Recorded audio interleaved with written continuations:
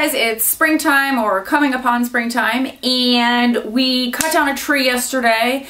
It was a weird tree. We lost a pretty big branch in a storm, so the tree needed to come down.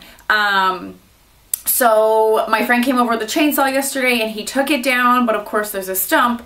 So I wanted to do a quick video to show you how to get rid of a stump, and hopefully in a couple weeks I'll show you how we're gonna take it out. So thanks for watching, and I hope this works. If you have any tips on taking stumps out, let me know. And if you like videos like this, don't forget to subscribe below. Thanks for watching.